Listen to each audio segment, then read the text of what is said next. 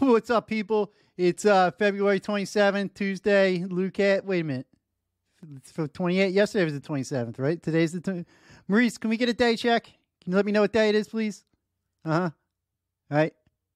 Okay. All right. That's enough. Thanks, Maurice. Appreciate you. Yep. It's Tuesday, February 28th, 2023. Sorry about that. Sometimes I just don't know what day it is. It happens to everybody. If it happens to you, just know, you're not alone, all right?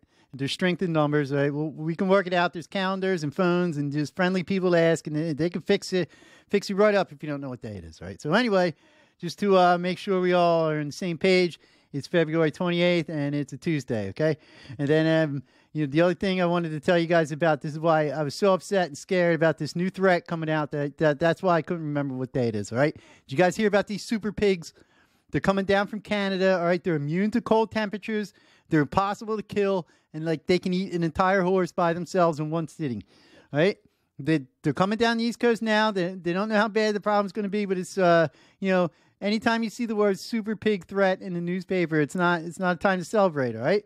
So yeah, thanks a lot, Canada. I guess this is payback from the acid rain and everything, all right? So don't come yelling at us when these things mutate and grow wings and fly back up there and spit poison all over you, all right? Maybe they learn to breathe fire or something. I'm not a biologist, okay? I'm not an animalologist or whatever they call those people, all right?